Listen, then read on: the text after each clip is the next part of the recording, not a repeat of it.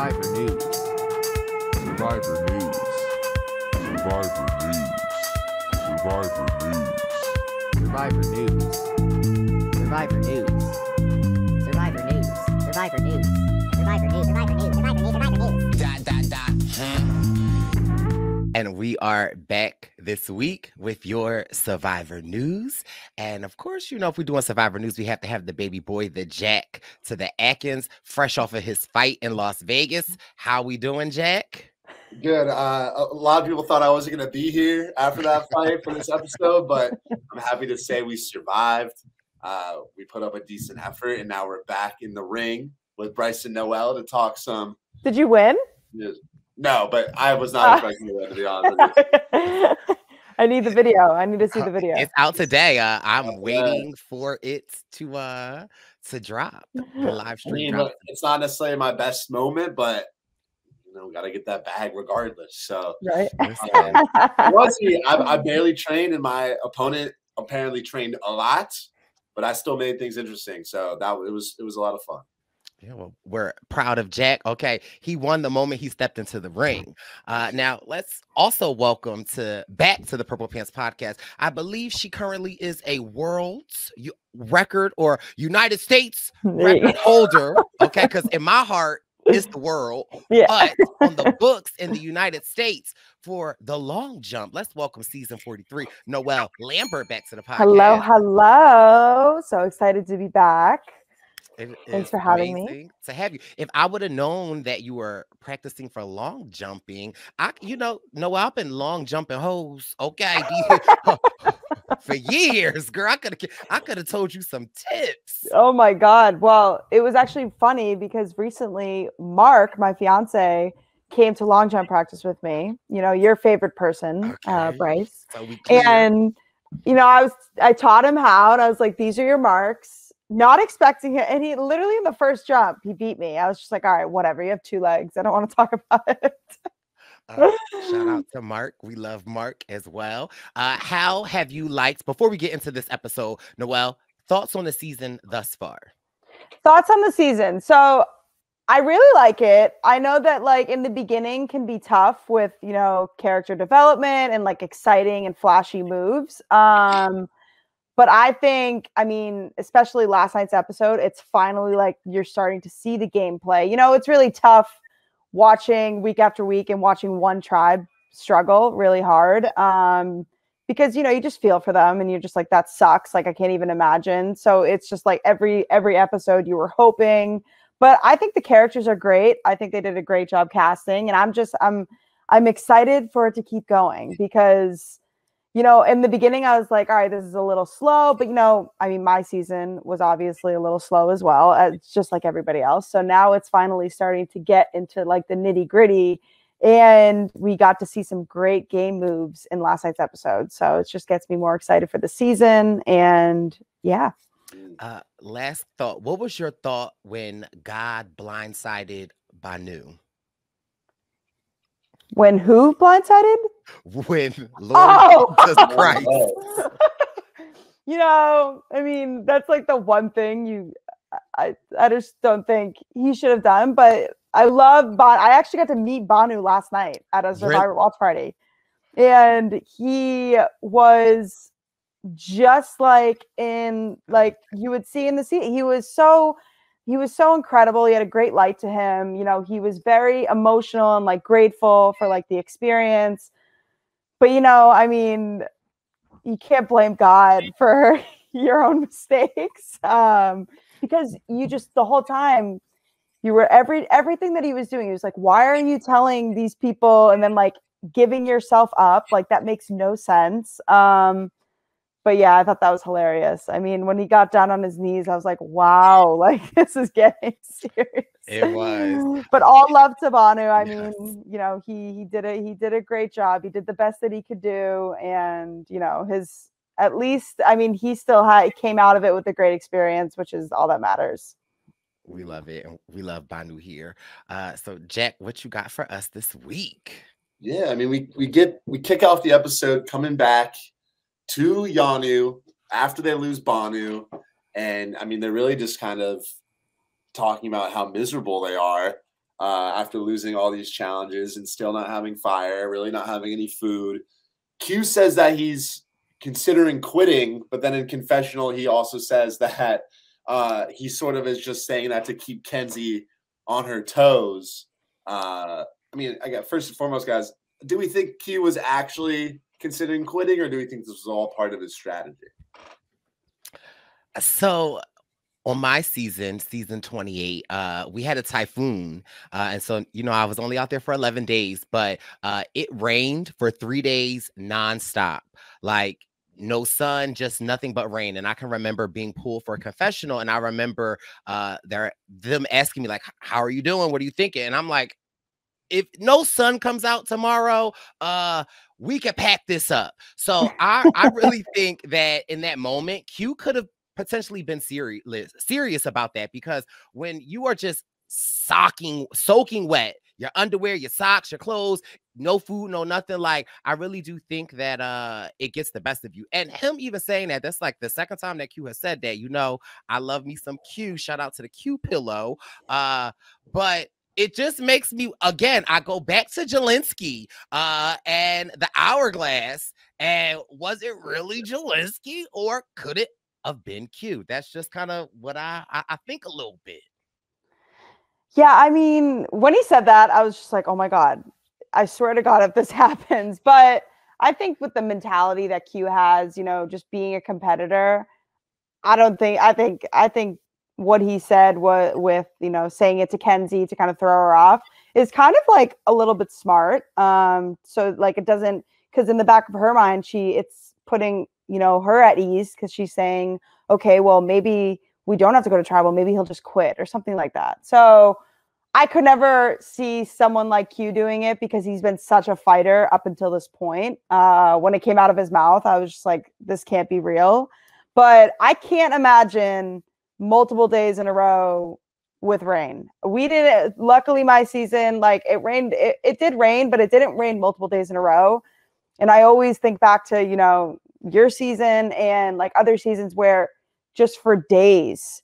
And I remember waking up just after one night, it was pouring rain and everything was soaked and I was freezing, and I couldn't like, just that one moment I was freaking out, and it rained for one night. So it does put things into perspective, and it really makes you think, because it really breaks you down to your core. And that's when you learn the type of person you are, and if you can actually battle through it.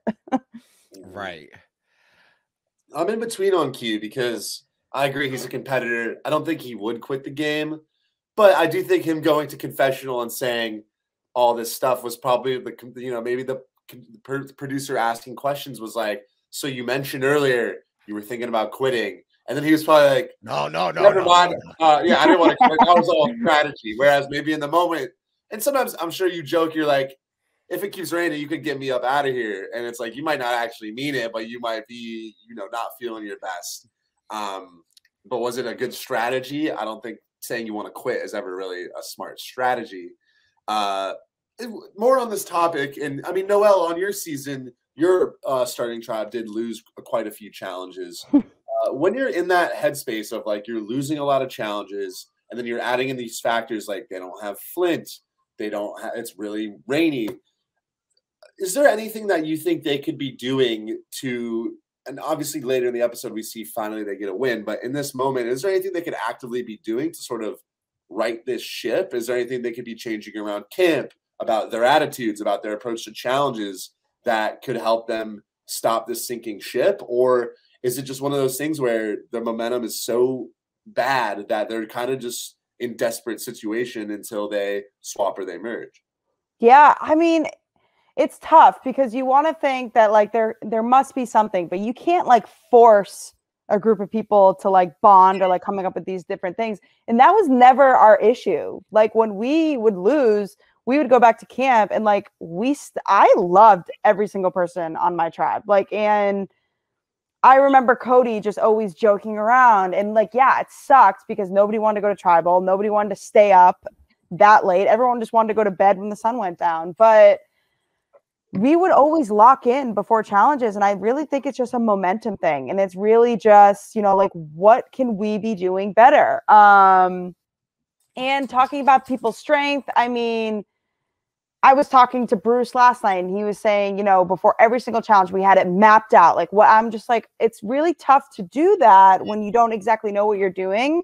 And you do get a scroll, like you get a little bit of a hint, but you don't know exactly what you're doing. So I don't know. For me, we got Flint and from the first challenge, and then we got it taken away from us, and we didn't have fire. I mean, not as long as, you know, they didn't have fire, but we didn't have fire for, you know, 7 days, I think. And it was honestly like in our heads, we were like, we don't have any food to cook anyways. Like, it's not like we need the fire. Like, we have a machete, we can eat coconut. So it was mostly just like a motivation thing with, you know, like we need to get going, especially after losing NECA and losing, you know, our second or third challenge in a row. We were just like, we're not losing, we're done. And we would just lock in. Like from the second we left the island to go to the challenge, we were just like, and I could always hear Cody like just talking to himself, and it would just light a fire within me. And I was like, okay, this is awesome. Like, we're all going to go to bat for each other. And yeah, but it's tough with, you know, with the morale down, and especially if you're like them and just continuously, like, I can't imagine not having a machete for how many days was it? 9 or 11? I think 11, yeah. How are they even eating a coconut? Like, it's very difficult to open up a freaking coconut with a machete. So how are they doing it without one is very impressive. And I just think that deserves recognition alone.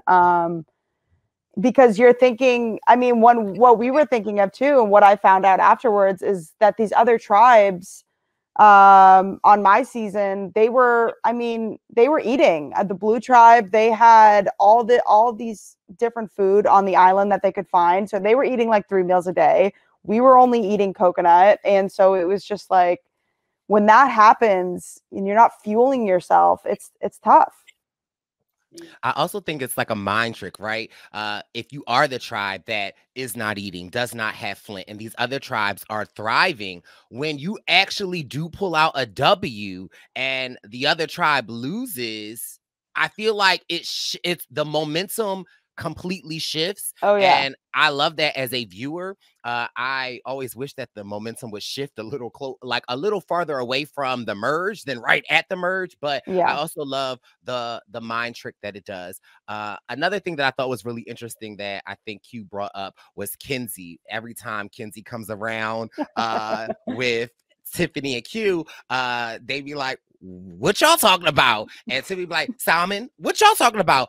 We talk like I thought that's funny, right? But I also think in real life, like, that's actually good-ish on Kenzie though, right? Especially if it's only 3 of y'all, especially if you know that Tiffany and Q are a tight knit. I feel like one of my biggest mistakes on Kagiyan was that, like, I didn't ask enough questions, right? Like, I would see stuff going down and I would just like watch it from afar. So I love the fact that Kenzie has established, like, anytime I pull up on y'all, what y'all talking about? Because 1, you expect it, and 2, it's like I'm going to interject myself into every conversation. So when Q first said it, I was like, oh no, Kenzie, no. But the more I think about it, it's like, I'm not mad at Kenzie. Like, what's popping? What y'all talking about? Banu is here. I'm right. here. I'm glad you said that, Brice, because I thought the same thing. It kind of reminded me of Edge of Extinction, where they showed this sequence of Aubrey being like, we should start a dialogue, and that how they kind of made fun of her for that. But for this, I'm like, that's a pretty normal thing to do. Like, sometimes, you know, you're at like a party and maybe you don't know that many people and you see your friend talking to someone that you don't really know. I feel like it's pretty normal to go over and be like, oh, what are you guys chatting about? Like, and then it's better than just going over and just kind of standing there quietly and just waiting for. So I'm like, what is she supposed to do? Like, you join a conversation, you want to know what's being discussed so you can, you know, hop in on it. So it was funny that they showed her doing it kind of like the same exact way every time. But again, I'm not mad at it either, Brice. I think that's a very reasonable. I'm going to go out on a limb and say she didn't even realize she was doing it. Like, and it was just like a social cue. Like, it's just like, okay, I need to go and just make sure that I'm still having conversations. So what's the best way to just interrupt a conversation? What are you guys talking about? Like, I like it. I thought it was hilarious, and props to how they edited it because it was really funny. It was funny because even the way they edited it, right? Tiffany's response will always be so quick, right? And so quick.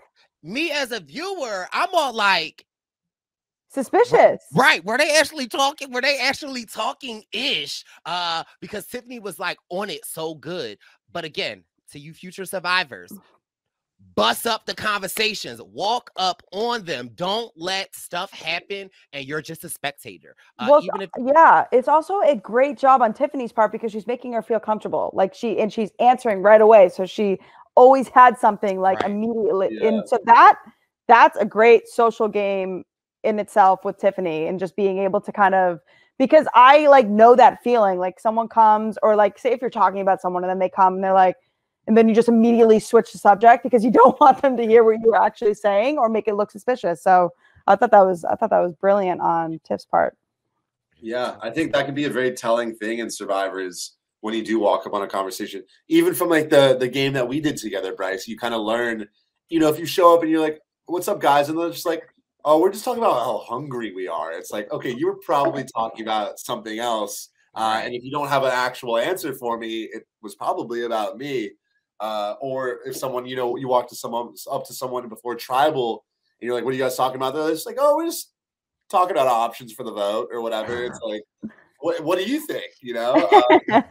But so yeah, it's nice of Tiffany to be quick on her toes and like give her something that seems, maybe it was that's the nice thing, is we don't know, because she did such a good job of coming up with something, whether it was the truth or not the truth. I also love though, like, because I gotta talk issue of Q. I love how Q never said anything, right? Like, like Q was just like, I don't care. So yeah, like, Q, what are you doing? And again, good on Tiffany for reading the room, because like I'm sure Tiffany was probably like, Q ain't gonna say nothing. So, but yeah, that was funny. And then we kick it over to the Siga tribe, the Green tribe. I mean, we see Charlie and Ben are continuing to bond, and even though their tribe's been winning, they're still enduring these elements that we see Yanu going through of the tough weather, and that's bringing Charlie and Ben close together, which also causes some concern for the girls that maybe they're losing Charlie to Ben. But other than that, we also see, some fun salsa dancing going on the beach. A lot of what we've seen from Siga is just these little funny moments that are completely not strategy related. I don't know. What did you guys think of this? Did you guys ever do any dancing out on the island? No.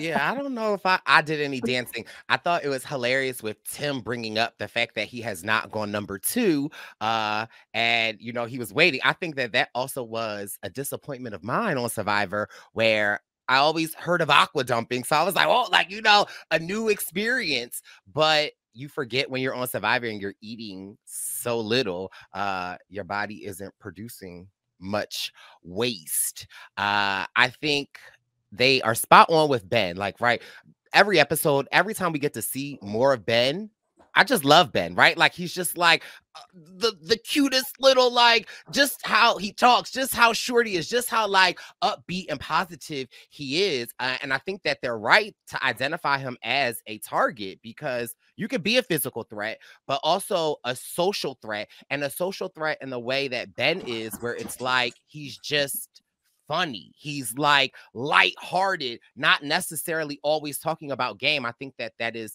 such a threat that isn't talked about enough. And so I love to see him and Charlie, but it does make me a little nervous. And y'all know I love Dr. Maria. And so when we get to this part, I feel like I don't know, Dr. Maria, what is you doing?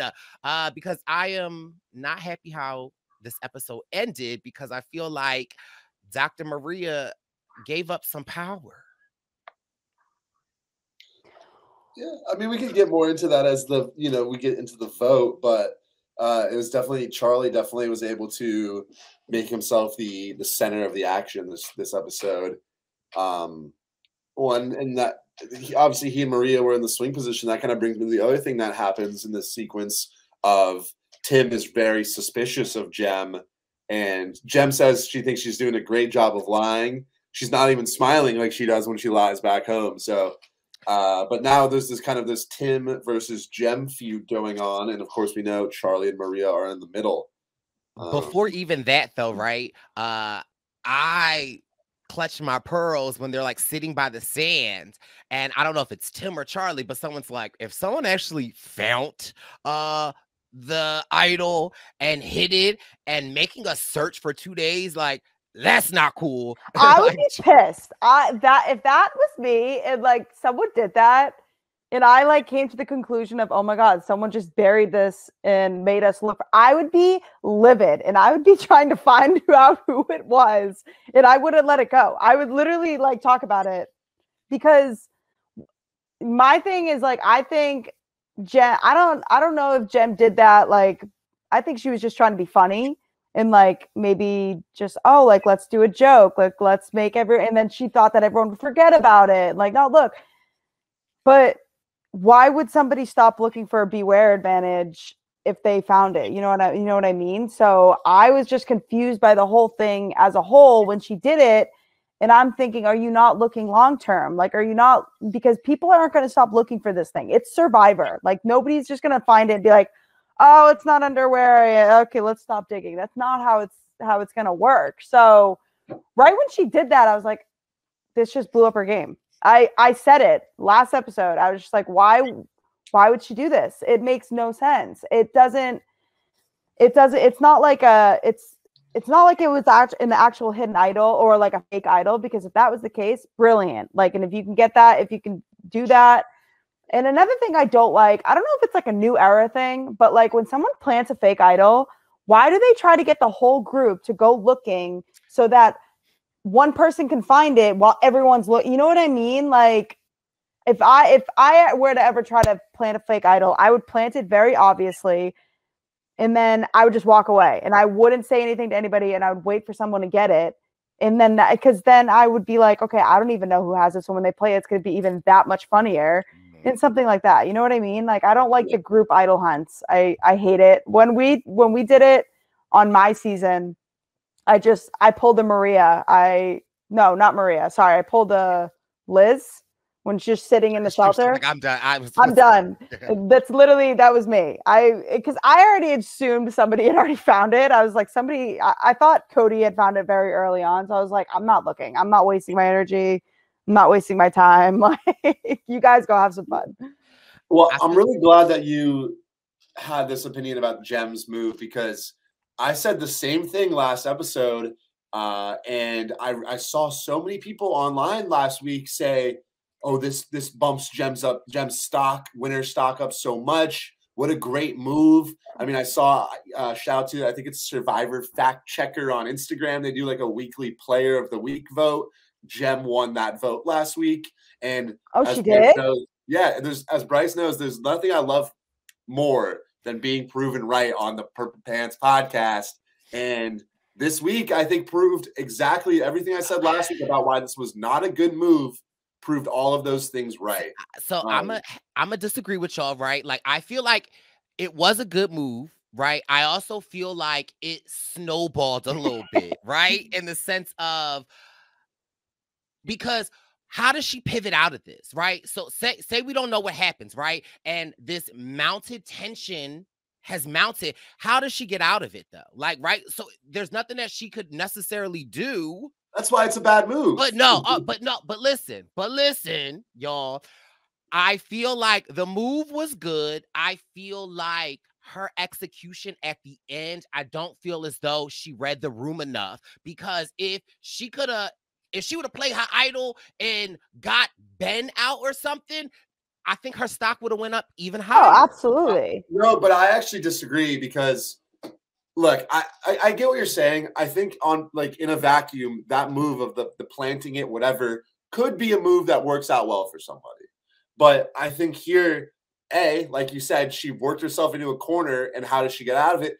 B, the problem is, as soon as she plays her idol, everyone's going to know that she was the one who planted the beware advantage and then lied about it to everybody. And like Noelle said, I think it's kind of minor, but if I was digging for 2 days and you're lying to my face that you didn't put it there, I'd be like, okay, that's the game, but like also you just wasted like 2 days of my time. And I know that you're willing to do sneaky stuff and just lie to everyone's face about it. So I think even if Jem plays an idol this episode correctly, I still think she's very short for the game. And it just circles back to like last episode. It's like the analogy I made, and this is so stupid, is like, say you tooted and it doesn't smell, right? But then you're like, oh, I don't want anyone to know that I tooted. Let me spray fart spray in the room, and everyone's gonna smell it and be like, "Ugh, who did that?" And they might be like, "Okay, Brice did it," but they might be like, "Oh, Jack did it." And then now there's this whole question and suspicion where it's like, well, if you don't say anything to begin with, you're gonna get away with a little toot. And so I feel like, sorry, it's such a weird analogy, but I feel like Jem wanted to make, and was it fun of her? Yes. But was she overplaying and it was completely unnecessary? Absolutely. And just to tie it all together, the biggest issue I had with it last week was that this suspicion is now on Tim. But if people think Tim have an idol, they're not going to want to vote for him. And so this idea that they had to split between Tim and Ben, would have been unnecessary if nobody was worried about an idol. You wouldn't need to split. And then because they don't want to vote for Tim, now Ben is the primary target, but people love Ben, so they don't want to vote for Ben. So that's how it all circles back onto Jem. Whereas if she doesn't do this, I think Tim goes. But see, I feel like that was Jem's, a part of her plan was to put a target on Tim and Ben because people love Ben. Yeah, we love him, but he also is a target. Another thing I wanted to say, random of random. Wait, but Brice, if you want to say it was part of her plan to do that, no, I'm saying I reluctantly agree with you and Noelle that it might not. I think the idea was great. Sure, the execution, right. Yeah, it was good TV. It was good TV. Do I think she thought about it long term? No, I don't. Because I mean, listen, and I could 100% attest to doing something like this in like the spur of the moment, be like, oh my God, this would be such a good idea, and not think it all the way through. Like I would 100% do that. I own that. But in what I'm thinking of is just in her head, did she just think that everyone was going to stop looking? Like, did she just think, like, I think it would have been brilliant for her to wait until she got the idol and then to make a fake idol and then do something like that. That like would have been, oh my God, it would have been incredible. But it's I don't know. I was just like, I'd be so pissed. And I feel like another crucial part is she should have had a partner. I think if she would have had a partner in on it with her, I think that could alleviated some of the distrust or like dispersing the thought process. Now, wait, real quick, because Jack had me think of something. You're right. When I was growing up, I'm the youngest of 5 siblings, and my mom used to always buy this air freshener for the bathroom. So, whenever someone would use the bathroom, but as an adult now, anytime I smell that air freshener, I feel like who used, like, you know what I mean? Like I just associate that smell now with the smell. The smell. It's like it's like when you have the stomach bug and then your parents are spraying Lysol around the house. Now you can't even smell Lysol because you'll just instantly think of throwing up. I get it. Right. Yeah. Or you go on a date with somebody, you go to their house and like that's their air freshener that they use, and you like, okay, oh this my ain't God. gonna work. Yeah, this ain't gonna work. Your house smell like. But ultimately, yeah, Noelle, I agree with you in the fact that it's a fun idea. Could it do some good things for your game? Sure, but I really think you're right that she didn't think it all the way through, and now we see those later repercussions that you don't think about initially of like, if I play my idol, they're going to know it's me. Or now there's a target on people that now they're scared to vote for. That could bounce the target over to me. Or even I said last week, it's like if a Maria finds it by herself and opens it up and now she thinks she doesn't have a vote, that might cause them to, shift towards someone that they feel is like a safer option to go with. Mm-hmm. And so I just feel like Jem was in a good spot. So it's like, why are you adding these curveballs into your own game that like, sure, it could work, but it could also make you go home. Here's Yeah, a I'd be. question. Oh, go ahead. Go ahead. Sorry. Do you feel like this is a new era issue where we have these players playing so hard? Because this also makes me think of like Soda a little bit, where like I love Soda, but I mean the edit that we're continuously getting after last week and the week before that, where it's like she's great, but people are like, ugh, she could win. Like, you know what I mean? Do you feel like if this is of the new era, like do you feel like this is not a curse, but maybe a symptom of the 26 days, this need to kind of like make a mark? I think the thing I would associate it the most with is actually just the way that they've changed casting, where they're casting a lot of big fans. And, you know, I actually think it's a very, like, I think the thing here is that these bigger fans are thinking about what's going to be like fun in the episode, like what's going to be entertaining television and make me maybe get more screen time. And I actually don't mind that mentality from a player like Jem, who is on a tribe that, for all intents and purposes, is pretty boring gameplay wise. I mean, like tribal, a lot of their scenes are just like fun, wholesome scenes, and she's throwing this curveball in there that is now adding some layers of gameplay. So for TV, that's absolutely good TV. And I appreciate Jem. If there was more gems on Survivor, I think Survivor would be more fun. But for her personal gameplay, I think she got caught up with this notion of like creating entertainment. I also think, Jack, is a symptom of not going to tribal, right? Where you aren't playing the game so much and your tribe is so kumbaya, and you have someone like Jim who's like, I'm ready to play. I need to make sure I have my plan A and B in place. I also feel like that could be a symptom of being on a winning tribe as well. Totally. And it's a blessing and a curse of, you know, having 46 seasons of Survivor and having all these super fans do the show. I agree with you. I think it, like, I would love to see, you know, half the cast not be diehard fans of Survivor. Because I look at my season and I look at somebody like Cody.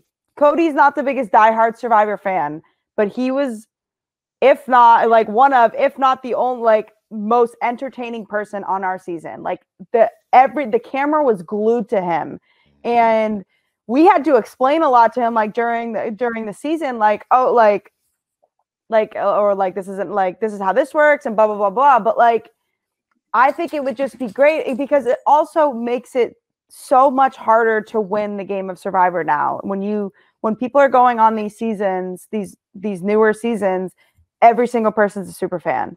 So every single thing that you do is calculated. Like every single, like, and it could be looked at like, oh my God, okay, she's smart. I mean, look at how much people lie about their occupations and everything. It's crazy because people are just like, oh, I'm in sales, I'll get voted off, or I'm a lawyer, like you can't trust me. A professional athlete, like, oh, get them out. So it just shows you, like, I mean, that's what you get when you have such an incredible show go on for so long.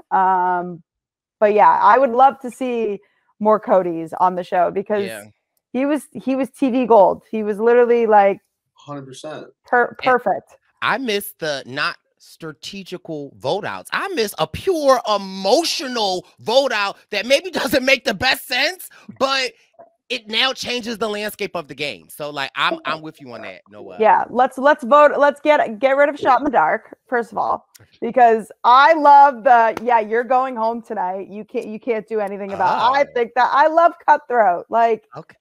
You know, Jack, respond. How do you feel about Noelle's statement? I agree with Noelle. Shot in the dark? Wait, I thought you liked shot in the dark, Jack. No, not really. No, I don't mind it, but he's switching up. Yes, you know that I complain about a lot of the new era stuff probably more than right. But I always thought that you felt like the shot in the dark is kind of like, I think that the shot in the dark creates opportunities to like I think the shot in the dark on its own is not great, but I think that the idea of the shot in the dark can make votes a lot more complex. Absolutely. And I think that adds some layers to the gameplay, but I do think that people, especially if I were to be a player, is like the idea of the shot in the dark is kind of when annoying. You will be sure. like when I agree with Noelle. It's like, why do I have to worry about this like random 1-6 BS? Like, yeah, but like no, why can't I just tell somebody? Like it just makes it. I mean, again, but it makes the game that much harder, which I understand in a 26-day season. Like nothing is just handed to you. Nothing is easy. Nothing is as it seems. Like I get it, but I just hate it. Do you But think they Noelle, adapted? Do you think they made that adaptation because there are the super fans and the level of gameplay to kind of like have that? Ooh, what are you gonna do here? Yeah, I think in their head they're like, well, this makes it harder for people because they can't just blatantly be like, I'm voting you off, and there's nothing you can do about it. And I do think it makes it interesting because I mean, we saw last season, Caleb used it; it was incredible. But like before that, it did. I'm spacing. He wasn't the first person that it worked for, right? Didn't it it? works for It worked for Jamie in 44. Jamie. It worked for Jamie. It wasn't. It didn't save her. She was already saved. Yeah, she was already saved.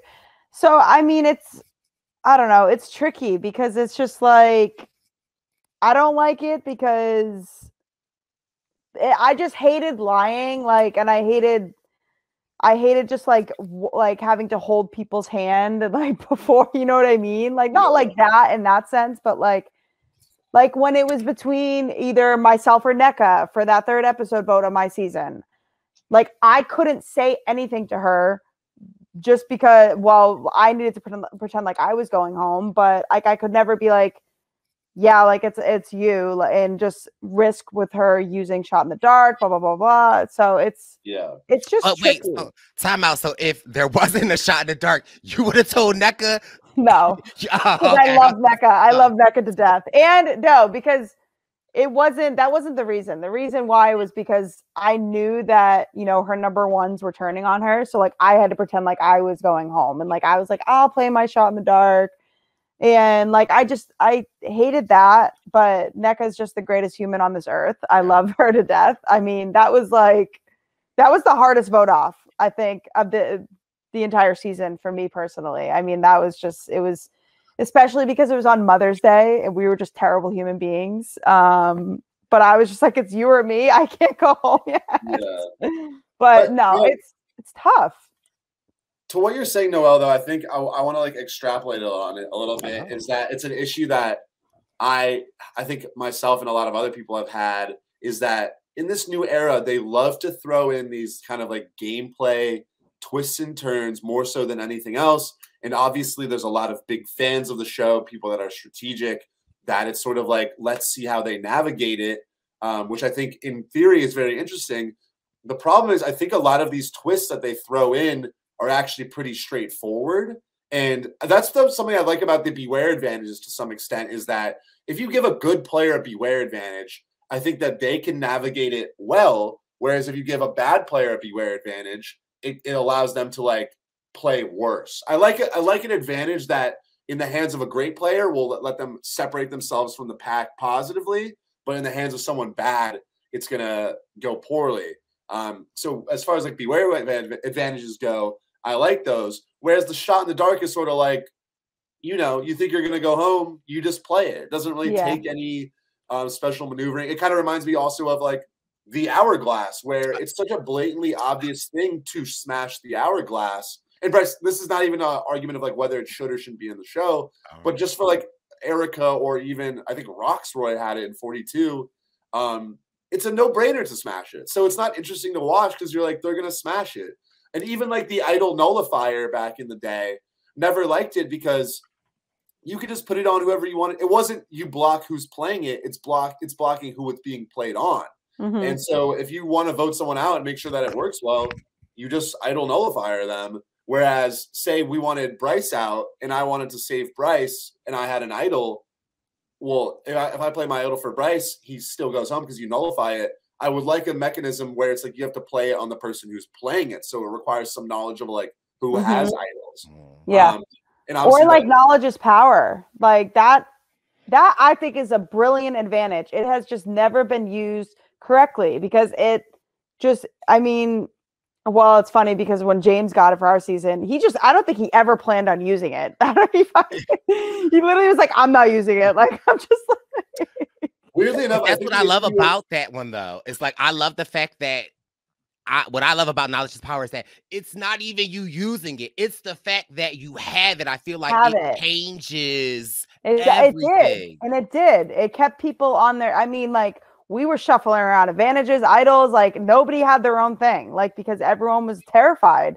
And because it hasn't been brought back in the last couple seasons, and I want it to be, because I just want it to be played correctly once, because I think it's a great advantage that keeps players on their toes. That's self-explanatory. It's not that hard. Like, there's nothing to it other than, like, this is and I just pray to God that, like, if it ever does come back into place, nobody tells anybody that they have it, or they don't open it in front of everybody, because then it's ruined. I think that the knowledge is power. I had some thoughts about it.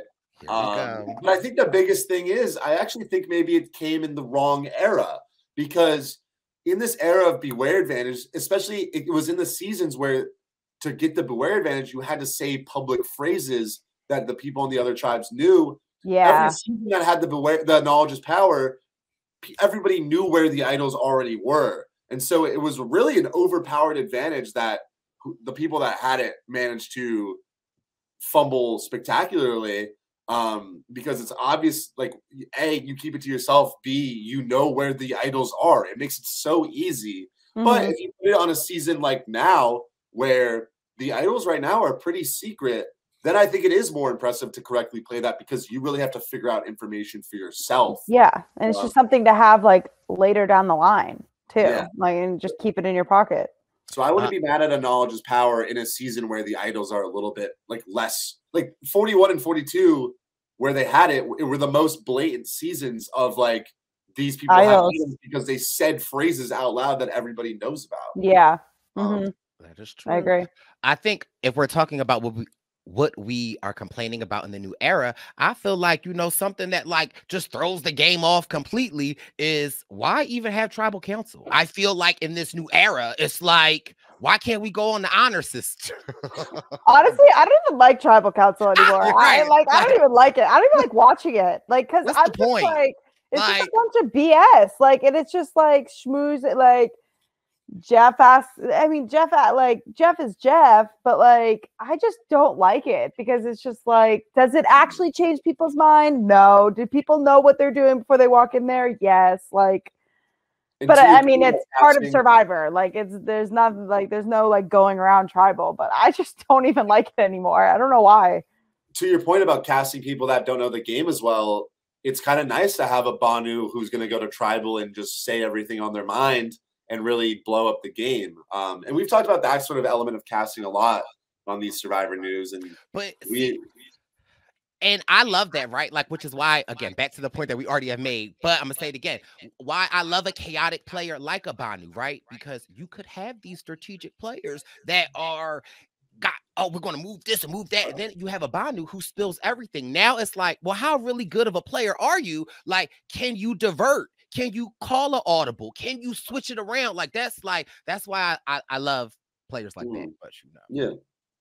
But I like that we digressed into that sort of bigger advantage conversation. But now we're over on Nami, and Hunter finds the Beware Advantage that I guess Randon, I forgot that Randon had it initially, but he left with it, so it got re-hidden. And also Venus, funny moment, just tells Hunter to his face, like, you're a really good meat shield. I'm not going to vote you out. Oh, listen. Love her. I believe you should tell. More people should be like Venus. You see a meat shield, you tell them. Hey. Okay, I like her. What's wrong with a meat shield? Oh. The more the better. But I'm not mad at Venus, right? For the meat shield. I also like how Hunter's like, she won't leave me alone. Venus knows what you're doing, right? Like, I felt like in that moment, Venus was kind of sort of trying to catch him in an act to be like, all right, what are we going to do? And what I also love here about Queen Venus this episode is that I like how she was the person on the outs. She had Randon is gone, and she's kind of like, I feel like her game, she has the the most opportunities out here now because she is like a free agent, and we see this Kumbaya tribe given 11 days. It's not so kumbaya, and so I'm really excited for where Venus is at in this game, and especially with the merge coming. But I wasn't mad at Venus pulling up on Hunter and kind of like staying around because it's like, yeah, what's up? Find it. Let's try to get it together. But also shout out to Hunter for hunting.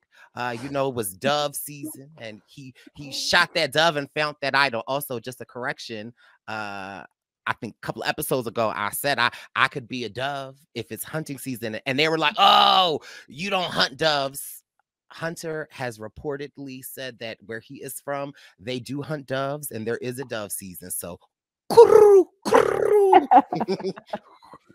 no, I love the fact that Venus is following him around too. I think, and to kind of agree with you on that, she is like a free agent now, and so she's like kind of using. I've loved her since the beginning, just because of like people looking at her like you're pretty. I don't want you in this game. I think that's, you know, such old news. I think it's dumb. And you know who she reminds me of? She reminds me of she looks like Justine from my season. And she absolutely does. Oh my God, I love Justine and obsessed with her. And just, when I found out Justine was on my tribe, I literally thought to myself, I have to wake up to that every day while I'm going to look like actual hell. But no, I think they look like twins. So immediately I was like, okay, I love Venus. Yeah.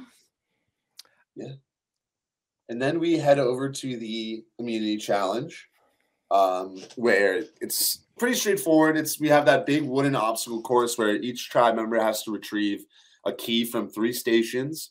And then they unlock this bag of sandbags with this pole. And then they use the sandbags and a slingshot to knock down targets. Before recapping, I thought it was so.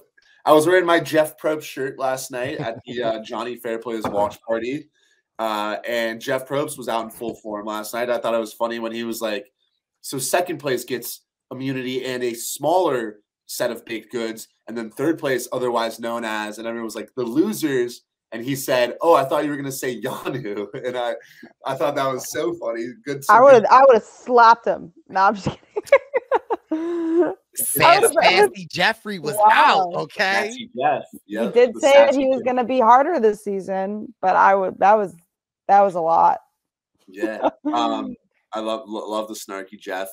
And then so they all get through the structure, pretty similar timing. Q does get caught up on the untangling of the sandbags, which allows Nami to continue their dominance as they knock down all of the targets pretty quickly.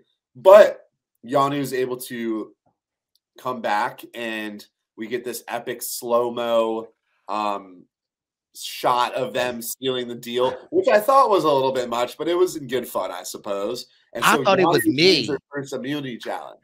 I thought it was me, Jack. I thought because I was like, oh! But I really thought that I thought my body just made it. And I'm not even lying, because I was like, oh my God, I want this to happen. I didn't even realize that it was slow-mo until after I rewatched the episode. I was like, oh. You thought you just were so into it that it slowed down time? Yes, you know, sometimes if you take a little treat before you watch the Fiverr, sometimes you feel like you got superpowers. That part was hilarious because everyone that I was watching with, it was silence, and Mark goes, "What if they miss?" But Noelle, that's what I thought was going to happen. I was like, why are they doing them like that? I don't think they could have done it. I thought it was edited. I thought it was edited great. I mean, the slow-mo, the dramatic, it was great. It was like a movie scene, on a reality television show. So give them that dramatic finish. That was great. I kind of wish that they did miss. It would have been sort of funny. But it would have been so funny. I just thought it was hilarious with Mark being like, "What if they miss?" I'm like, "Shut up." If they did miss, though, who do you think would have went home? Kenzie. Probably Kenzie. That reminds me, that Mark moment reminds me of Survivor 41. I was watching the third episode in Chicago with like Xander and Voce and Sarah Wilson. And, you know, Voce was hosting it. So I was thinking, all right, Voce is probably going to have a pretty good episode. And lo and behold, I think a first Voce vote comes at Tribal. And it's a very small room. There's probably 20, 25 people there. I'm like, yeah, right. Like, I was like, oh, he's totally going. Like sarcastically. and then I remember Sarah Wilson turned to me and she was like, and I was like, and then he got voted out, and I was like, oh. Yeah, I was like, damn. I don't think he cared, but I was like, oh, not my best moment. So Yanu finally wins. Siga's going to their first tribal council, and Nami now also gets to choose 3 people for a journey. All the big dogs end up going. We have Hunter, we have Tim, and we have Q heading to this journey. Brice, you have a thought? Well, I love the Bro Alliance, but again, and I love to see them all. But my thing was like, y'all the meat shields, like, cause I like in my mind, I'm like, Tiffany's a beast. In my mind, I'm like, Tevin's been killing it. In my mind, I'm like, Charlie been doing his thing. Like, I just felt like. But sometimes a meat shield is just like, I think, a visible thing. I mean, in this day and age of Survivor. Okay. But I don't know. Well, I mean, if that's the qualifications, then I don't think that people that's have also already gone on journeys that can't go on another. I don't know if the people. But I'm just what I was critiquing again, because you know I just love to critique Q. With Q being like, we the big 3 dogs, we the top 3. I'm like, this ain't Drake, this ain't J. Cole, this ain't Kendrick. Like, I'm not sure, but I love the alliance. I love it. In my opinion, you know, because I always going to speak on Q, I felt like he was I was nervous at how vocal he was, right? Because I was like, how is everyone else going to perceive this? But I wasn't mad at the alliance that they made. Not one. I feel like we haven't seen that in the new era. We haven't seen like a kind of like a journey alliance really come together. What? Not that, like kind of like the meat shields coming together as one. Like, you know what I mean? Like that's a big meat. Yeah, like I don't know, like all the big dogs coming together. Brandon, Cottom, Danny, and Carolyn. But this one, everyone talks. This one, everyone talks. Yeah. Well, I wonder if this one, the reason it ended up being all the big dogs, maybe Hunter, since his tribe won, was kind of like, these are maybe the people I want to go with. Although I think they did ask, maybe Siga they were like, Siga, do you have any volunteers? And Tim was like, me? Yeah, so Tim probably wanted to go. I'd be like, you're going home. Right. Maybe he saw Q and Hunter and was kind of like, I could rock with those guys. Like, so maybe it wasn't intentionally like a meat shield thing, but more so like just people going on the journey that thought they'd get along. So they were like, let me jump at this opportunity. For me, it was the people that they were bringing. Now, don't get me wrong. I love Hunter. I love Q. I love Tim. But honestly, the alliance that I want to happen is Tiffany, Maria, and Tevin. Like, I was like, oh, please make this happen. Like that for me, I was like just loving the pieces that they were bringing together. That for me was the best thing. I agree with you that Q was a little bit vocal, but it was good of him he now knows Tim's closest ally and he knows Hunter's closest ally, which even if the alliance doesn't hold, that's very valuable information to have going into a merge. But for this journey, we have something that we haven't really seen before. Is just like, one of you, whoever's the biggest Survivor fan, get in here and test your knowledge, and the other two, you can just go home. And then we see, the challenge. Hunter has to chronologically order 20 logos. I loved Hunter though. When Tim was like, my vote is more important. Hey, are you a big Survivor fan? Hunter was like, yeah, I know a little bit. Meanwhile, he's got the whole obstacle course in his basement and everything. So I just thought that was a little funny. Yeah. But what did we think about this this journey challenge? I liked it. I like it, but I would have epically failed. I would have just walked away, honestly. Like, I would have just put them in I my don't even pocket. know what my logo looks like. I don't even at this point. Like, if it doesn't have the number on it, I don't think I could point it out. Well, I think it would have the 40s would have the number on it, and then the rest of them I think have the season name. Okay. I'm the opposite. I did not like it, but I would have been able to do it really easily. Okay. Really? Not to toot my own horn, but okay, Jalitsky. I would have been terrible. I don't have the challenges in my basement, but I can name the logos. I just thought it was sort of like I think they loved maybe that moment with Jake last season being like, okay, Denise Gabler, whatever, and then they were like, we need another moment of like a fan really shining.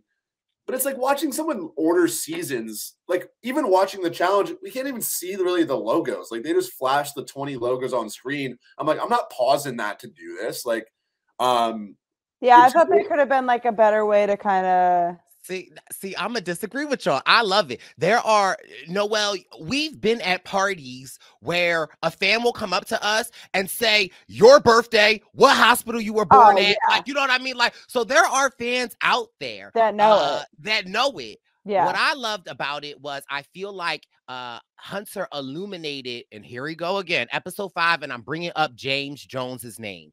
James Jones always says that there is a difference in the new fans of Survivor that are like COVID fans as opposed to fans that watch it week by week. Like if you binge a season, it's different than watching it week by week and having that anticipation. It takes something away.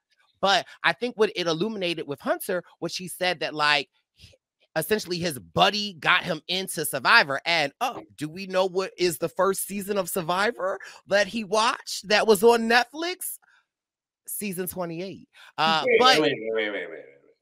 That is a fact. Is that confirmed? That is confirmed. Go to Twitter. I thought you said his buddy got him into it during college, which it wouldn't have been and Hunter is about as old as I am. So college we were in COVID. How old is Hunter? He's like 27, right? 28. Okay, great. COVID was 4 years ago. Anyway, it's confirmed because I tweeted, I said, Hunter better get season 28 right. And he retweeted and said, it's the first season I watched. Okay. And it's not because it's 28, it's because of me. Okay. So y'all know. I love that. Sorry, I was wondering the timeline of if you watched it on Netflix, but 28, great season to start with in general. And okay, it was one of the only Survivors to go #1 on Netflix as well. Okay, just if we toot on our horn, but I just think it illuminates this new era of fan where it's like they just discovered it, and then Hulu or Paramount Plus like the greatest episode. So it's like actually they may not know how and why the order is. So maybe I do agree with y'all that I do like it, but maybe it just should have been something else to it, like match something with the season. Or I even saw someone say like maybe they need to order the winners because then you might be reflecting on like how did they play the game. That would have been cool. I feel like that's too easy. I mean, I just associate but like have like a picture of their faces, like the third boot of each season. Now that's a challenge. Well, the logos is probably the easiest. I feel like when I would say it's the hardest. I couldn't do it. Like you name a season, I could tell you what season it was. Like I don't think that's that hard. So then obviously you're going to be able to order them. But I'm not saying everyone could. I'm not saying everyone could do that. The thing is, the complaint that I have that I've seen, the sentiment online is that I think these challenges should test your abilities as like a Survivor player or in challenges, right? Like a good puzzle or a good physical competition or a social competition. You could be a phenomenal Survivor player and not know the order of the seasons. Yeah. But now you're getting punished because you haven't. It's sort of like self-aggrandizing of Survivor to be like, if you want to win, you got to watch your Survivor. Like, our show is great. No, see, I'm going to disagree with you, Jack, because it's like, yeah, I want you to test my social game. I want you to test my physical game. I want you to test my knowledge of Survivor. I want you to test a lot of these things. Some of them I'm going to be great at. Others I'm not going to be great at. And I don't want everyone to ace and get it. So I stand by it. I like it. I agree that not everyone's going to be good at everything, but that's why I'm saying knowing the order of Survivor seasons is not a skill that should at all be necessary to win the game, right? I mean, Some people might be good at puzzles and not good at like running, and that's fine, and you use your strengths and weaknesses, or vice versa. But it's just sort of weird to be like to go on a show and you might be a great social player, a great strategic player, a great physical player, and they're like, oh, but you don't know the order of our seasons. You lose your vote. Like, you might go home because of that. It's just, again, I think I like this song. What's up? You got to adapt. But you can't adapt. You're just not going to like figure that out. I mean, yeah, and if you knew it, you would have got the advantage. I feel like I like things like that because I want to weaken some of the stronger players. That's what gives like the game its level ability, because say someone like a Hunter was on the chopping block, he lost it. Now someone like a Venus could. I just like the possibility. So I don't want it to be something that everyone could be great at. I think it would be really cool that they could do on a journey, like instead of just sending 2 people home, is like doing something like a Big Brother challenge where they're like behind, like say if there's like bamboo things and like they couldn't see each other, and then they had to like, and then it was like a Survivor trivia of like 5 questions, and they don't know if they got their answers right or wrong, and the only time that they're going to know is like when they have to go back to camp and they have to check tree mail and see if they got the advantage. I think that would be like something really cool, because then the people don't know who has it, and something, and then like send home Q and Tim 2 minutes into the journey. Yeah, it's like, why bring them along? You know what I mean? Like, I totally just have the winning tribe that won. Only send one person to the journey. That would kind of be cool. I don't know. These journeys have been so hard like this season. I mean, I think what are we 0 for 3? Like on people, I don't think anybody won anything. Well, Maria and Tevin won extra votes. Oh yeah, in that first okay. one, but Hunter, Ben, and Banu, or who was the third person? Was it Banu, Ben, and who was the third person? They couldn't put the box together. Or maybe it was just Banu and Ben. 2 of them. Yeah. Banu and Ben. Hunter, even the Savvy challenge that they failed that. The challenge. I know these have been hard. These have been hard this season. Yeah, and Brice, I don't mean to say I want the challenges to be easier. I just think that it should be something that is a little bit more like, or a little bit less like you know it or you don't. Like, it's just survive. Like, having knowledge of the show should not determine you being a better or worse player necessarily. But I think knowledge of the sense of like the blatant facts of like, this was season da-da-da. What I will say is maybe this is good for the show down the line, because future players might be like, oh, I need to go back and study up and like and watch more Survivor. So maybe that makes better gameplay down the line. I don't know, but as someone who I think would have won this challenge, I still don't think it's a great challenge. Okay, Jack. Okay, because we have Noelle here, so I'm not going to sit here and argue with you because I would say, then why don't you have that same sentiment about the last week's journey of the blocks where no one got the blocks? And you should know how to do a puzzle going on Survivor. You don't need to know like the chronological order of all the seasons to go play Survivor, but to do it, you should be able to do a puzzle. Okay. Anyways, we're disagreeing a lot this week. I mean, listen, I'm very entertained. Because it's the same thing, though, right? Because it's like, okay, well, if you came on the show and you couldn't even get a puzzle, then yeah, that's bad. Well, but a puzzle's a puzzle. A puzzle can be hard, but you come in knowing like you might have to do a puzzle. But to be like, all right, name the third boot of every season is like, what? Why would I practice? But there are some fans that know that. Of course, but I don't think. That's what I'm saying though. Cochran would know it. Cochran would have won this. A great Survivor player though is someone who might be really good at puzzles, might be really physical, might be good at social competitions or strategy, which a puzzle or a savvy or a sweat challenge kind of all fall under. But a great Survivor player doesn't have to know the order of the season. But it's a journey. It's an advantage. Like, it's not like, it's a blessing. It's not something that is necessarily needs to give it to you. You volunteer. I don't want it to be easier. I just want the challenge to be different. Or like Noelle said, I actually think you get all three of them there, and then maybe you say like, who won Survivor Vanuatu, and then they all have to like hold up an answer, and then whoever gets the most right wins, and then it's like a little bit more fun, and it's like trivia, and it's not just like blatant like order the seasons.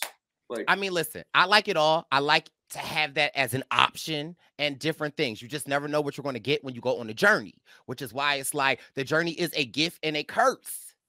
It's true. And at least they gave them like a heads up, like the biggest fan. But again, I also don't like, it's small, but I don't like that we lose Tim and Q 2 minutes into this journey. Like, give them something to do. Yeah. They got to ride the boat. Anyway, that's a terrible boat ride. Anyways, Hunter loses his vote. Granted, he's already losing his vote because of the beware advantage he has. I know. How does that work? So maybe it's like not even that big of a deal. Although I guess he'll get his vote back when he gets the beware advantage if he finds the idol. But he still doesn't have a. But he doesn't have a vote regardless. Yeah, but that's kind of in a way like makes it a little less stressful. He's like, well, I'm not voting either way. So. Yeah, so it's like I don't need to find this right now. This is really small. Back to when Hunter found the beware advantage, I think he does say that if they don't go to tribal before the merge, they will still have a chance to get their idol. Yeah. I actually hate that. I think this whole thing about you have to lose to find your beware advantage, I think that and we talked about it in the past, creates this really fun idea of like, should I throw this challenge so that I could go find my idol? Wait, so how is it going to work say if they win out, like how do they get when they merge a clue to find one before the merge, or maybe they merge and then they just rehide it for them and they okay, so like next week when they get the note saying like you're now like or drop your buffs, he can go over to the thing and get the clue. Yeah, I mean obviously they might be on a different beach, but I'm sure in his tag or something they might be like, you survived all the way to the merge, but you still have a chance to find your idol. Like, go to the beach and dig up near this, Yeah. And I think I wish they had to grapple with the fact that it's like, should we lose a challenge so I can find this? But instead, it's like there's no punishment for not losing. Yeah. Which is why it's also like I think the easiest beware advantage that they've had. Like I've said, it's like you don't even have to worry about it until you lose, and then when you lose, inevitably, since you have less time, it's going to be easier to find it. But anyways, that's kind of neither here nor there, but I thought that was sort of annoying. So now we're back at Siga and they're going to their first tribal, and they sort of like take a moment to all kind of appreciate the time they've had together, 11 days, very kumbaya. And Jem quickly slips off and finds her idol measuring things with the machete. Again, thought that was sort of a boring like journey for her to like. I don't need to watch Bob the Builder like measuring things with a okay, all right, now I'm gonna have to interject. Say it, Brice. What we not doing, okay, because listen, we team Jem over here. Shout out to Jem. But first of all, that's hard. She had to wait until everybody was like, I liked doing it in front of everybody. Right. It has nothing to do with Jem. This is me saying like her running around with a machete measuring things is not that exciting.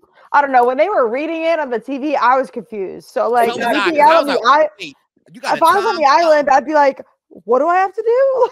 Like, I guess I'm not voting. Perimeter. Wait, what's I would not know how to do the perimeter. I was terrible at math. Like I would not know how to do any of that.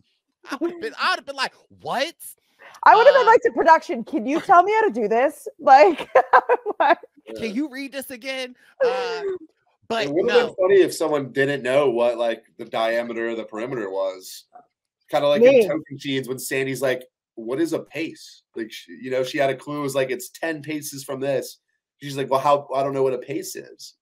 Yeah. I don't know. I would have been screwed. So like, I mean, hats off to her for knowing it, getting it. Great job, because I personally wouldn't have been able to do it. I would have had to bring someone in and be like, what the hell does this mean? She did a great job finding it. This wasn't a anti-Jem thing. It was more like the way that it was hidden.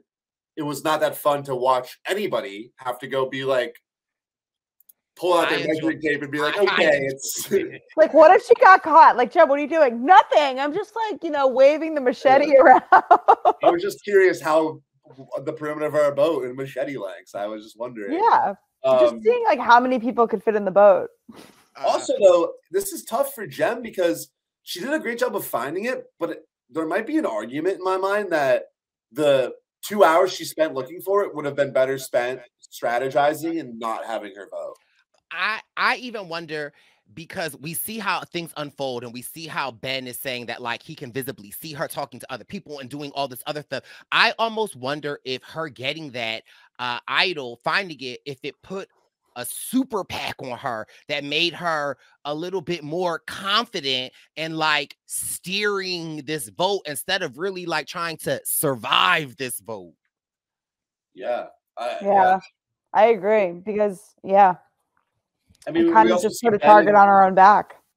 And we see Ben and Tim, are onto her as someone who's not being straightforward with them. I also thought, and I don't know if this was before Tribal or earlier in the episode, where Jem, I think it was earlier when Tim was sort of onto Jem and was sort of pressing her a little bit, and she pressed back, and she's like, now I got the target on Tim, so now it's either going to be Tim or it's going to be me. And she was like excited about it. I was like, Miss Ma'am, like you don't like the target doesn't have to be a you or them. You could just hang out and let the target be on other people. It doesn't have to be a battle here. I also felt like when Tim pressed her, right? I wonder if Tim was basically being like, what's up?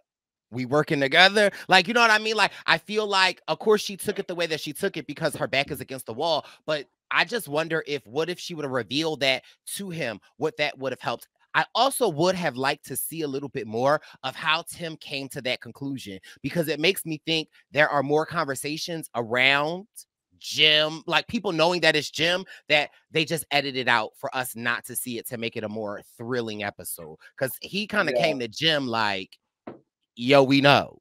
I also just don't think she's as good of a liar as she thought she was. I want to know why he said that to her. What was the suspicion? Like, why? Right. I watched last night's episode with Charlie last night. And then like afterwards we did like a Q&A. And I literally on the stage asked like in front of all the fans, I'm like, did you know that she had an idol? And he was like, I can't answer this question because of like production. I was just like, I want to know, like, was it talked about? Because why? How did he just randomly come? Like they didn't even talk like, and I'm hoping that like, they could maybe touch on it a little bit next episode of like why this came to a conclusion of, because I want to know if they machete and they were like, she's looking for something like, right? Like, that's what I want to like, why, or I want to know if they knew that she went home with an idol too. I would love to know that, like, but they always keep us on our toes. They do. And like I mentioned earlier, when it comes to the strategic discussions before Tribal here, it becomes this thing of like, well, there could be a beware advantage out there. Like, we need to split between Tim and Charlie, or Tim and Ben, and people are most wary of Tim having something. That's true. Now Ben becomes the target, but the swing vote Charlie is like, well, I don't want to do Ben. Ben's my ally, and that's why it now falls onto Jem, and she sort of dug her own grave with this move. Whereas like I said earlier, I think if she doesn't do this whole beware advantage fiasco, I think people pretty confidently put their votes on Tim. But props to Charlie. He's able to steer. He acknowledges he's like, I don't want to lose Ben. So how do I go to Maria and make this happen in a way that I'm not pushing too hard to keep Ben? This is where I worry for Dr. Maria, because, you know, Dr. Maria is like, she's one of my winner picks. And clearly we see a lot where it is Charlie and Dr. Maria trying to figure out, do we go with Liz and Jim or do we go with Tim and Ben? And we see Dr. Maria saying like, I trust Jim and Liz. And like, you know, we have the ladies alliance. And this is where it worries me, because we see where Dr.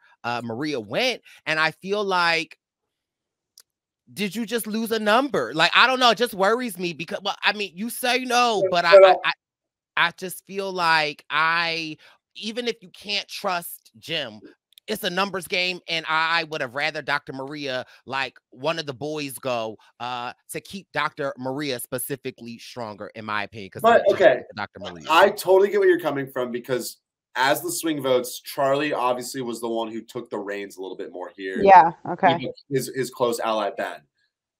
I think Maria was actually more cool with it than maybe the edit showed, because we know Maria has a very solid relationship with Tim, at least in the sense that Tim is calling her his number one ally. Number one. Okay. So I still think there's so many paths forward for Maria to work with Tim, to work with Ben by extension, obviously to work with Charlie. So even if she's not that close with Ben, I think she's very close with Tim, very close with Charlie. And if they feel like Ben is someone that they could use as a number, I actually think that's maybe better for Maria's game than to, sort of overshadow Charlie, take out someone that would work with Charlie, and then have this whole split, the Sega split of like, because I even think Mariah here gets left out of the vote, but I think they could pull her back in pretty easily. I still think Charlie wants to work with Mariah. I still think Maria wants to work with Mariah. I still think Ben would be game. So I think for Maria, this is actually going to, of course, having Jem is not bad, but we've seen Jem is not that trustworthy, just in the sense that she's going to run around and like cause a little bit of chaos. So I think going into a merge, Sega could still be really strong here. And I think that's a lot of it, is that Maria was flexible here and realized that she'd still have a lot of social avenues taking out Jem. Did Maria have to use her extra vote this No, round? She didn't have to. And I'm glad you brought this up, because this was a really interesting conversation that I wanted to have with you guys. Some people are very critical of her wasting it. I actually think it was really, really good of her to use it. Was it? Did anybody know that she had it? Well, I'm not sure. Did she tell them? I think like maybe at least Charlie knew. Okay. And I reckon that some planning took place. So I think Ben informed them that he didn't have a vote, right? And so I think that if we see that Maria actually Maria actually also, when she votes, writes and spells Jem two different ways. So I think Maria might here actually be like, you know what, Ben, I'm going to cast one of my votes as if it was you, to give you some cover to keep your lie intact. Oh, now, maybe that's like all like theory or like hype. No, but that's probably right. I think that's might be what happened. And again, I think that's a testament to Maria being flexible, taking some of the responsibility on her and making a compromise. But if I'm someone like a Ben here, I'm gonna be like, Maria, you are the best. Like, I will work with you. So that's that's a great point with like her social game too. It's like she's like, listen, I have your back on this, so have mine. Okay. And people know about her extra vote, and I think a lot of times, especially in the new era, we see people trying to hold on to these things for like the perfect moment, right? But I think her using it here is like, you're going to solidify that you're on the right side of the vote. You're going to give yourself some options with how you want to kind of frame the vote, and people know about her extra vote. Maybe it's better just get rid of that before the merge. And it's not like an added factor to why people might want to take you out. Now she's back to square one in terms of advantages, but she's in a great social position. So I really think, despite the fact that Maria like compromised on voting out Jem, I really, really think this was a really good episode for her. Yeah. I'm agree with you. You do we give credit to Maria or Charlie for this though? I think more Charlie. I think Charlie was the player of the episode. Yeah. But I think Maria, I can really respect her being like, okay, my close ally is coming to me with this plan. What's the best way that I can make it work? And I think she really optimized. I agree. Yes. I agree. And like going forward in the game, this is the type of game move that is critical in the new era because it goes undetected. And this is something that you can like bring up like way down the line, right? And it doesn't, you don't look like, as a tribe as a whole right now, like I don't think everyone's looking at Maria like, oh my God, she's some huge strategic game player. So I think it was, that's a very good point. Level a little bit. Yeah, that's a very good point. I think Sega has some shades of Reba last season where, Yanu's kind of like Lulu, they get decimated. Nami is sort of like Bello, where they're winning a lot, but they have fractures. But now I really think that this group of remaining Siga could stay pretty tight. Like, I don't think they're going to jump to flip on each other going into the merge. And I think this group of Siga is going to, for the most part, stay intact pretty far, like at least for a few votes, and have a lot of options to make things happen. Yeah, they're probably the tightest unit out of all of them. So yeah, it's going to be very interesting to see kind of who sticks with who. Right. And especially with this Meat Shield Alliance emerging, it will be so interesting to see how things develop. But again, shout out to Jack, because I was ready to be yelling at Dr. Maria, like, what is you doing? Why would you give your power away? But shout out to the baby boy Jackery for making me see that Dr. Maria is still in a good place. Yeah. I agree. And also, I don't care what nobody say. Shout out to Team Sneaky Sneaky. Shout out to Jem. She went home, but you know, she played a good and hard game. Right. And I always say, in order to win Survivor, you have to play to win. But when you play to win, you might go home. So this episode was definitely one of the most entertaining ones of the season so far, and that's absolutely all part to Jem. So I know I was critical of some of the moves, but as far as television goes, she brought some good TV and a great episode. And we have the merge, it looks like, next episode. So hopefully the season continues to sort of roll on forward and keep gaining some momentum. Is there 12 people left? 13. 13 people. That's still a lot. It'll probably be another merge. So it's going to be the same thing. So like one person's going to go home, and then they're going to merge, and then they must be the next person that goes home doesn't make the jury. Yeah, I wouldn't be surprised. I think next will probably be mergatory, and then maybe they'll do that double, like they split up into two groups again. Oh yeah, yeah. Because I don't like how someone makes the merge, but they don't make the jury. I don't like it. Talk to me, Noelle. Yeah, no, I think that's. I mean, it's happened to so many people, but like it happened to Dwight. Like I just remember like talking about it with him all day. I'm like, there's no way. And he was like, it's gonna happen. He was like, someone's gonna go home. I'm like, no. And then it happened to him, and it was just like, I hated it. It was because he's part of the merge. He's on the freaking jury. Right. But yeah, because like then weird merge, like twists and turns in the new era. Really not a fan. I kind of wish they just did like merge, box. Yeah. There you go. Give everyone a feast, like just call it. And like some of the best votes are right at the merge where there's like 11, 12, 13 people left. I mean, like Kageon jumps to mind when they send Sarah home.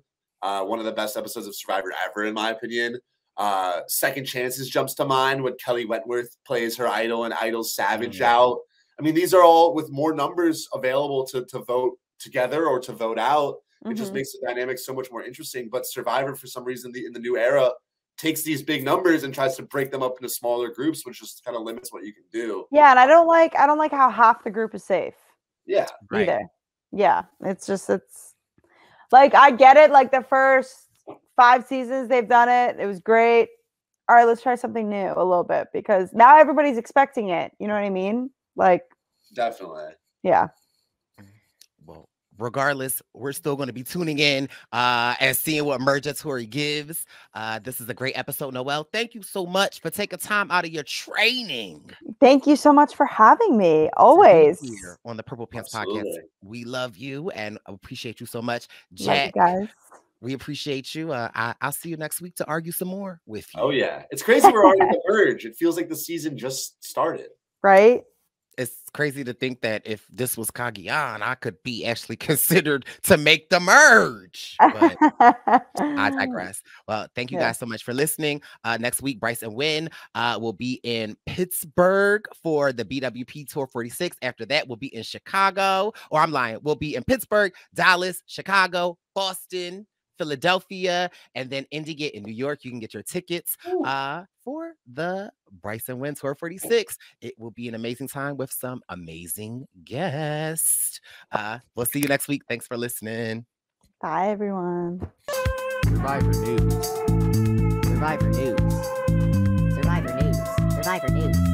Survivor News.